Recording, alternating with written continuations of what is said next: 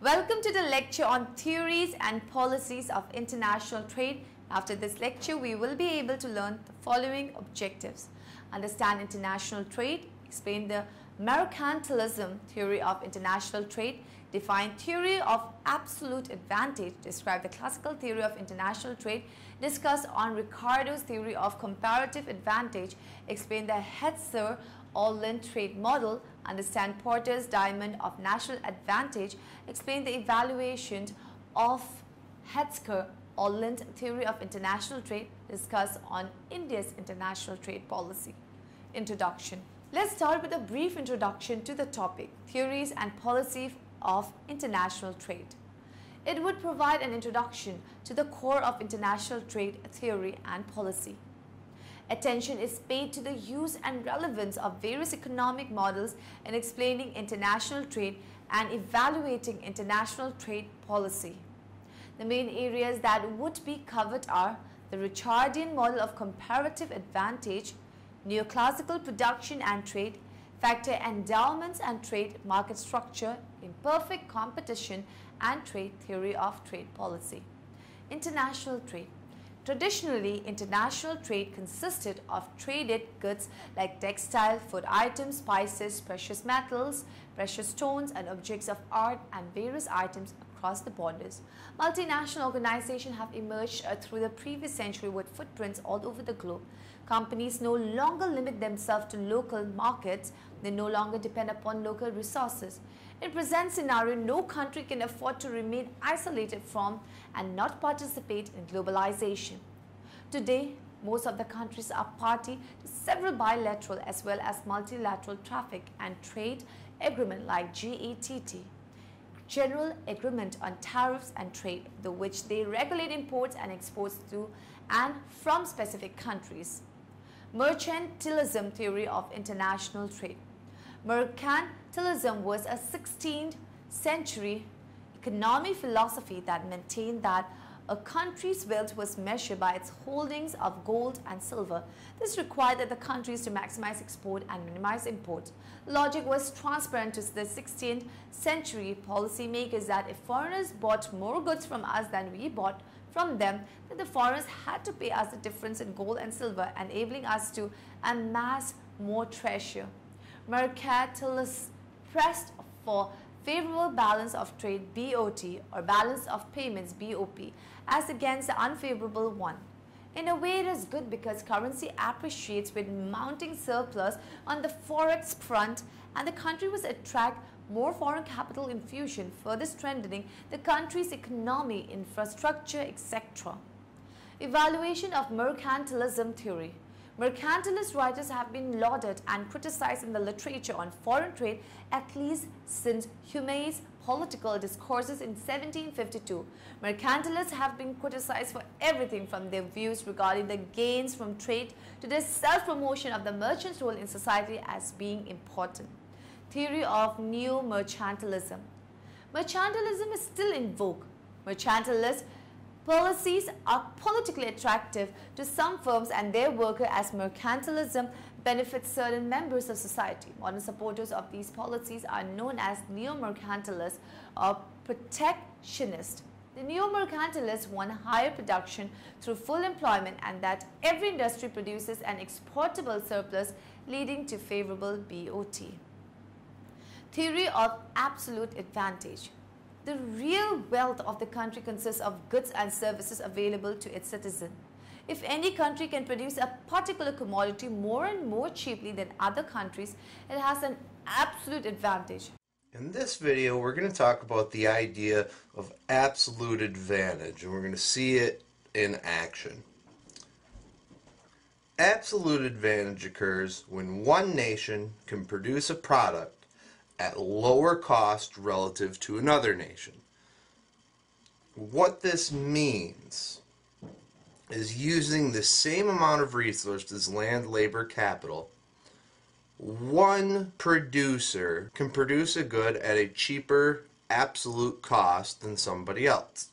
What we use to illustrate this is called the two-country, two-good model.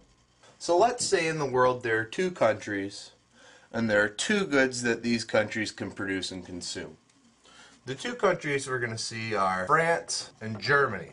They can each produce two goods, cheese and sauerkraut.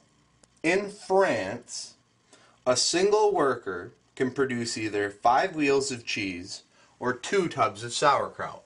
In Germany, an equivalent worker using the equivalent resources can produce 1 wheel of cheese or 7 tubs of sauerkraut. So what we've done is we've put what each country can produce in the table here. Now the question is, who can produce cheese at a lower absolute cost? Well, using the same amount of resources, the same level of resources, France can produce 5 wheels of cheese to Germany's 1. In this case, France has an absolute advantage in producing cheese because they can produce more using the same resources. So France has the absolute advantage in cheese. With sauerkraut, France produces 2 units of sauerkraut and the same resources that Germany uses to produce 7 units of sauerkraut. In this example, Germany would have the absolute advantage in sauerkraut because it can produce more using the same resources. So Germany does indeed have the absolute advantage in sauerkraut. Now with absolute advantage, what we can do is show that if each country specializes in the good that they are better at producing, they can both be better off than if they were producing by themselves. Let's assume that France and Germany don't know that each other exists. They are working in a vacuum by themselves. We know that France could produce 5 wheels of cheese or 2 tubs of sauerkraut. Let's assume that France has 50 workers in their country. And France likes both cheese and sauerkraut, so they split their workforce right down the middle. Each good has 25 workers producing them. If that's the case, what is France's total output? Well, knowing that a single worker can make 5 units of cheese, and we have 25 workers making 5 units of cheese apiece, we can find out that they could make 25 times 5, 125 wheels of cheese. In the same boat, they have 25 workers producing sauerkraut. Each worker can produce 2 sauerkraut. 25 times 2 is 50 sauerkraut. So France by itself right now, making these assumptions, can produce and consume 125 wheels of cheese and 50 tubs of sauerkraut. Now let's see what Germany can do using the same assumptions. If we recall, they can produce 1 wheel of cheese or 7 tubs of sauerkraut using a worker. With 25 workers on each, let's find out what Germany can produce. Knowing that each worker in Germany can only produce 1 wheel of cheese, if we have 25 workers on cheese, we will have 25 times 1, 25 cheese. With the sauerkraut, we know that each worker can produce 7 tubs of sauerkraut. So if we have 25 workers producing sauerkraut, they can produce 25 times 7, 175 tubs of sauerkraut. So here we see what Germany can produce and consume working in a vacuum all by themselves. Well, all of a sudden, France and Germany say, hey, there's some other type of people over there. I wonder what they're like. And after some time, they find out that, hey, France does indeed have an advantage when they produce cheese. They can make more of it. Maybe it's even a little bit better. France also realizes that, hey, Germany can make some mean sauerkraut. And they can do a lot. They can make a lot of sauerkraut. And some of their smartest, most economical minds think and say, well, how about if we in France just produce cheese and you in Germany just produce sauerkraut? I think we could find a way to both be better off. So let's see what happens if France puts 50 workers on cheese and Germany puts 50 workers on sauerkraut. With France, we know that each worker can produce 5 wheels of cheese. 5 times 50 is 250 cheese. We know that in Germany, each worker can produce 7 tubs of sauerkraut. 7 times 50 is 350 sauerkraut. The question we should pose to ourselves, is there more cheese and sauerkraut in the world than existed before they decided to specialize in trade? In France, they produced 125 wheels of cheese. In Germany, 25 wheels of cheese, for a total in the world of 150 wheels of cheese. If France specializes, do we have more cheese in the world? Yes, 250 is greater than 150. On the other side, sauerkraut. France produced 50 tubs of sauerkraut. Germany produced 175. Together, that would be 225 tubs of sauerkraut. If Germany specializes, they can produce 350 tubs of sauerkraut. Is that more than 225? Yes. Yes, it is. So what we can see is, so far, absolute advantage tells us that we can specialize in what we have an absolute advantage in and produce a greater amount of these two goods. Now, let's see if France and Germany can truly be better off if they specialize in trade. So here we see again what France is producing and what Germany is producing. Now that we've specialized in what we produce, we should be able to trade and be able to consume a greater amount of cheese and sauerkraut than we did before.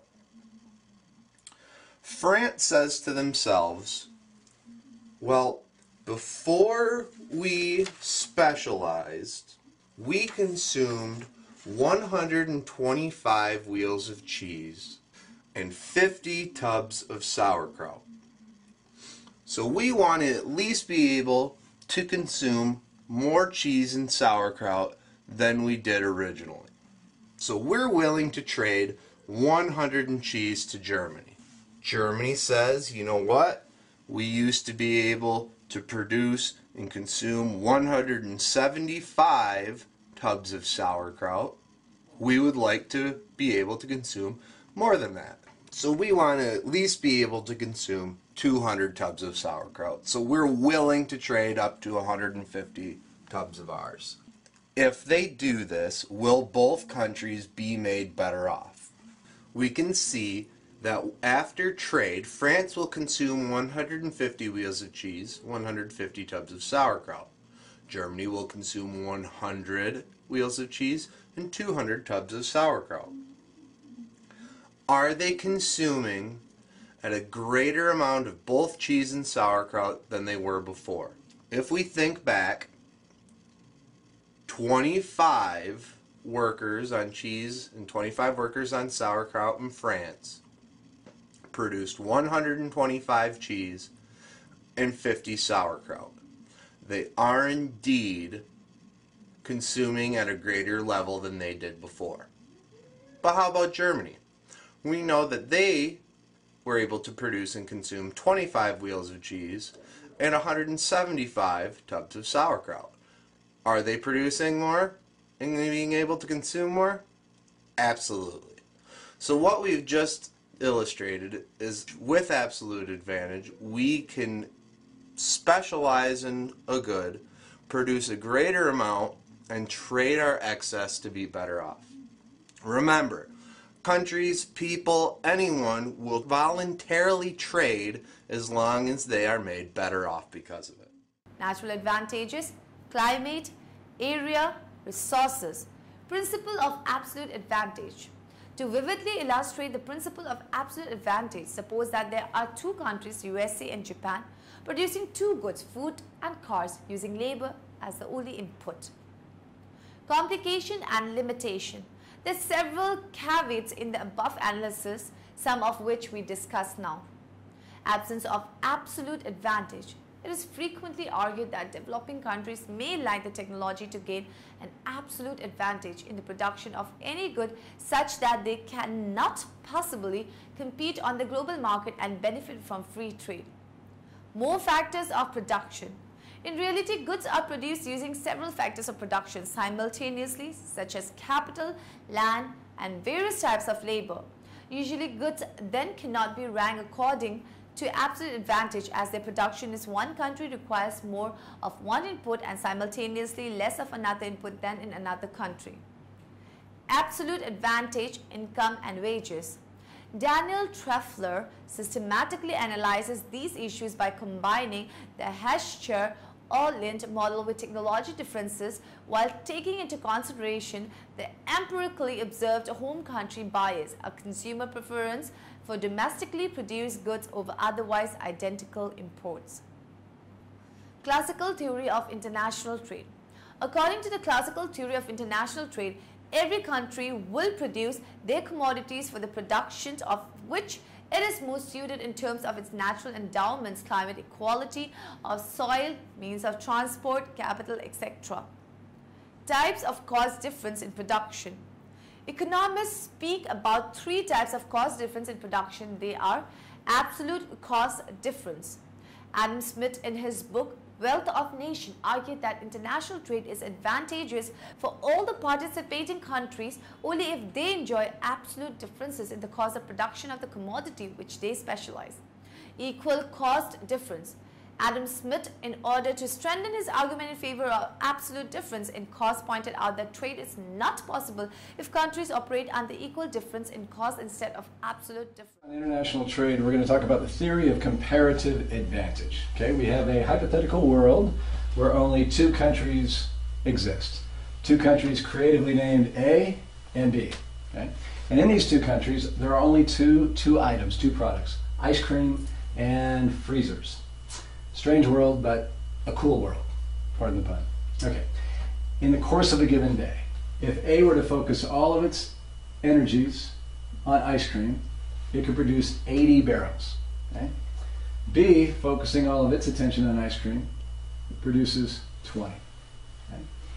A, focusing on nothing but freezers, they can make 20 freezers in a day. B can actually make as many freezers as it does ice cream. Well, of course, you need both, right? I mean, you can't have ice cream without freezers, not for very long anyway. And so what they do is they divide their time. They divide their resources in the course of the day, meaning A is going to split the time evenly and spend half of its day on ice cream and half of its day on freezers. B is going to do the same. And then we take a look and you say, well, A obviously has an absolute advantage over B in terms of the production of ice cream, and it's a tie when it comes to freezers. But when you dig a little deeper, you realize something. You say, hey, no, wait a minute. For A to produce a freezer, they have to give up the production of 4 ice creams, right? Or the cost of a freezer is 4 ice creams, whereas for B to produce a freezer, they only give up 1 ice cream. So in those terms, B is actually the more efficient producer, substantially so, of freezers. Okay? So now we have an opportunity for trade, don't we? Because if A and B got together, and A realized, or they both realized that, you know what, B's a lot better at freezers, A's a lot better at ice cream, so if A just focuses all of its time on ice cream, B on freezers, then we can do some trade and both be better off in the process. See, because now A can actually give, let's say, 15 ice creams in exchange for 10 freezers. So the 15 from the 80 leaves them with 65 ice cream. This leaves them with 10 freezers. And at the end of the day, guess what? We're better off. Before we got together and before we traded, A had 40 ice creams. Today it has 65. And it still has just as many freezers. B had 10 ice creams, it has 50% more, and it has just as many freezers as well.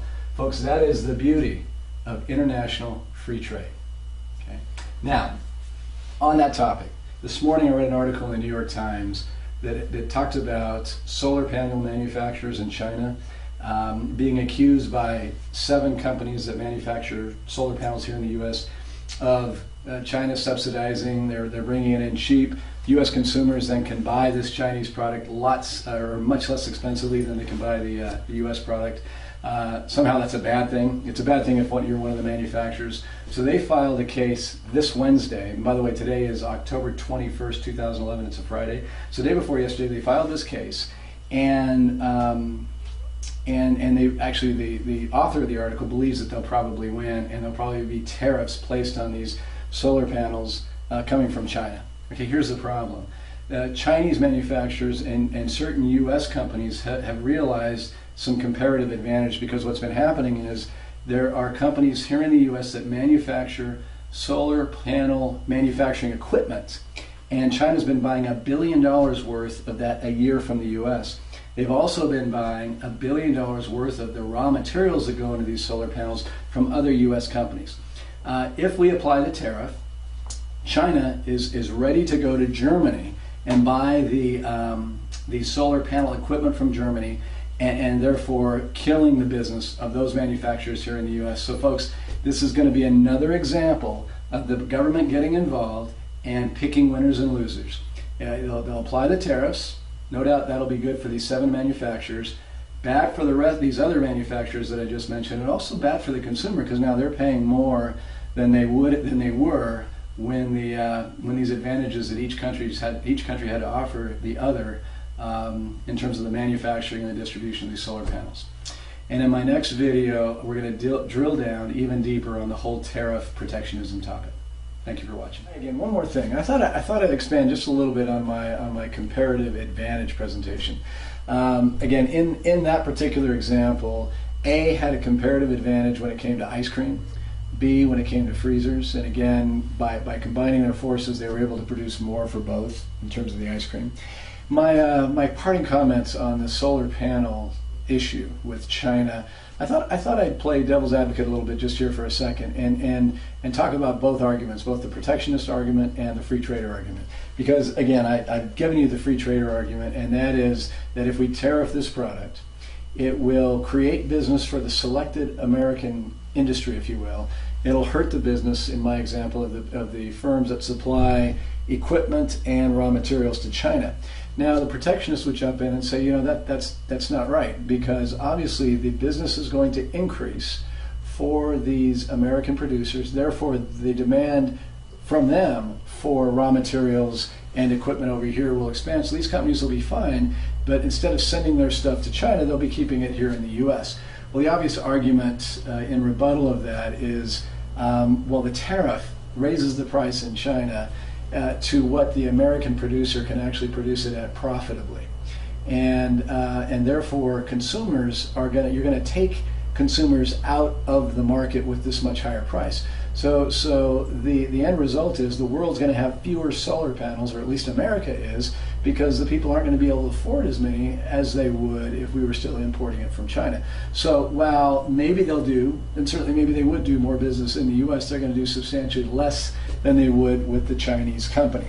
And by the way, the tariff that we're looking at is 100% or over 100%. So we're talking about doubling the price if you wanted to buy the product from China.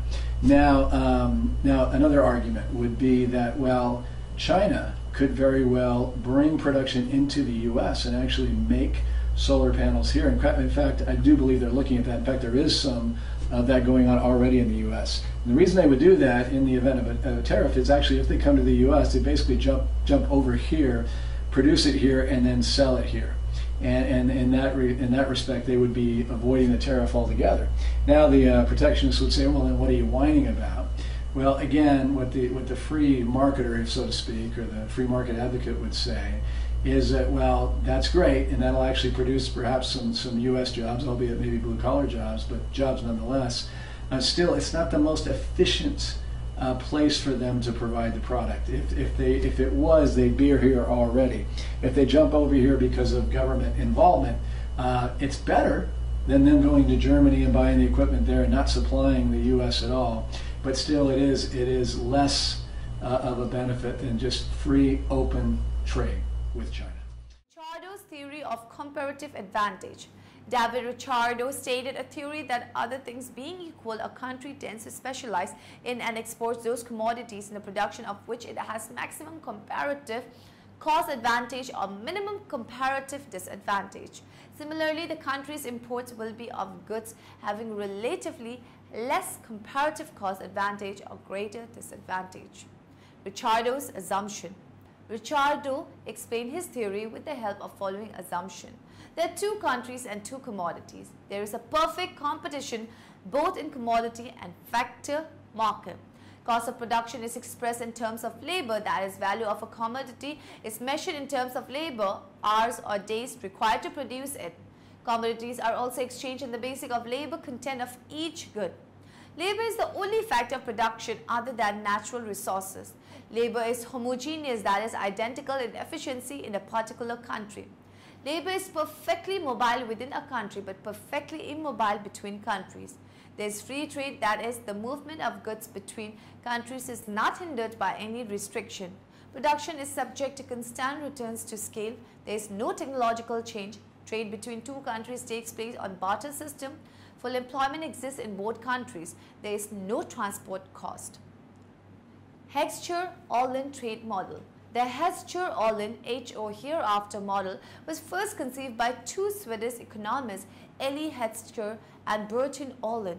Rudimentary concepts were further developed and added later by Paul Samuelson and Ronald Jones, among others. There are four major components of the HO model: factor price equalization theorem, Stolper-Samuelson theorem, Rybczynski theorem, and Heckscher-Ohlin trade theorem. Factor price equalization theorem. Among the four main results of the HO theory, FPE is the most fragile theorem. If any of the 8 assumptions is violated, it will not hold. Porter's diamond of national advantage.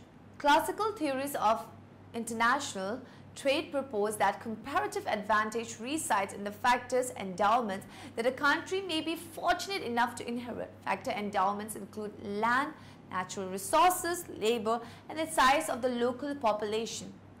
Michael E. Porter argued that a nation can create new advanced factor endowments such as skilled labor, a strong technology and knowledge base, government support, and culture. Porter used a diamond-shaped diagram as a basis of a framework to illustrate the determinants of national advantage. Porter's diamond of national advantage chart. The individual points of the diamond and the diamond as a whole effect 4 ingredients that lead to a national comparative advantage.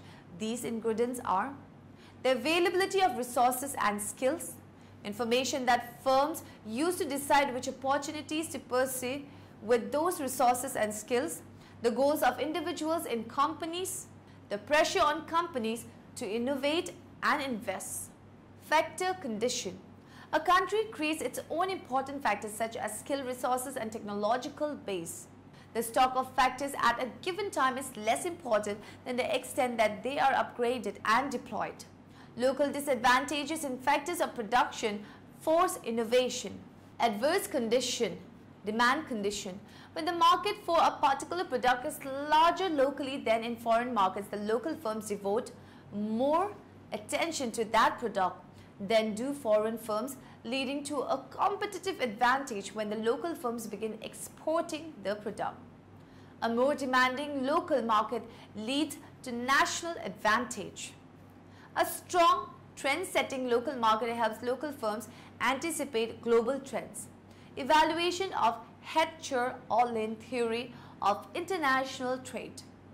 A significant difference between the classical and the modern approach is that the former consisted primarily of propositions about the relative price of goods. The later offers a series of propositions about the relative prices of factors. It also appears that the classical theory was an attempt at establishing the welfare position of trade theory. It stretched that territorial specialization based on comparative advantage leads to an increase in the welfare of the world as a whole. On the other hand, Heckscher-Ohlin theory makes a positive contribution to economics. It makes a scientific attempt to explain the structure of international trade and reveals the ultimate base of international trade as the differences in factor endowment in different regions.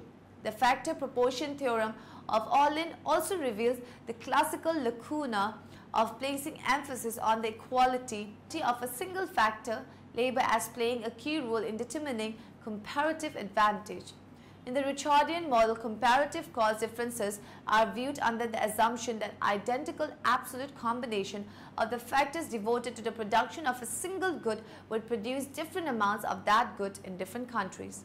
On the other hand, the old lenient model assumed that the production function of a given commodity is identical from country to country, but it varies from commodity to commodities. India's international trade policy. Although India has steadily opened up its economy, its tariffs continue to be high when compared with other countries, and its investment norms are still restrictive. Average non-agricultural tariffs have fallen below 15%, quantitative restriction on imports have been eliminated, and foreign investment norms have been relaxed for a number of sectors. Agricultural tariffs average between 30 to 40%. Anti-dumping measures have been liberally used to protect trade, and the country is among the few in the world that continue to ban foreign investment in retail trade. India is now aggressively pushing for a more liberal global trade regime and have assumed a leadership role among developing nations in global trade negotiation and played a critical part in the Doha negotiation. Reasonable and bilateral trade agreement. India has recently signed trade agreements with its neighbor and is seeking new ones with the East Asian countries and the United States. Its regional and bilateral trade agreements, or variants of them, are at different stages of development. Trade agreements with Bangladesh, Bhutan, Sri Lanka, Maldives, China and South Korea. India-Nepal Trade Treaty, Comprehensive Economic Cooperation Agreement CECA with Singapore. Framework agreements with the Association of Southeast Asian Nations, ASEAN, Thailand and SAIL. Preferential trade agreements with Afghanistan, Chile and Mercosur. The latter is a trading zone between Brazil, Argentina, Uruguay and Paraguay. World Bank involvement. As a number of research institutions in the country provide the government with good, just-in-time and low-cost analytical advice on trade-related issues, the World Bank has focused on providing analysis on specialized subjects at the government's request. In the last 3 years, the bank has been working with the Ministry of Commerce in a participatory manner to help the country develop an informed strategy for domestic reform and international negotiation. Given the sensitivity of trade policy and negotiation issues, the bank role has been confined to providing better information and analysis than was previously available to India's policy makers. Summary. Now in the end, let us summarize what we have learned in this lecture. International trades between countries and across continents have existed for centuries, including previous civilization. Technology in terms of communication as well as software technology has changed the way business organizations manage activities, be it manufacturing, procurement, finance or sales. Managing international trade as multi-dimensional aspects which need to be considered by each country. In reality, goods are produced using several factors of production simultaneously, such as capital, land and various types of labor. Classical theories of international trade propose that comparative advantage resides in the factor endowment that a country may be fortunate enough to inherit.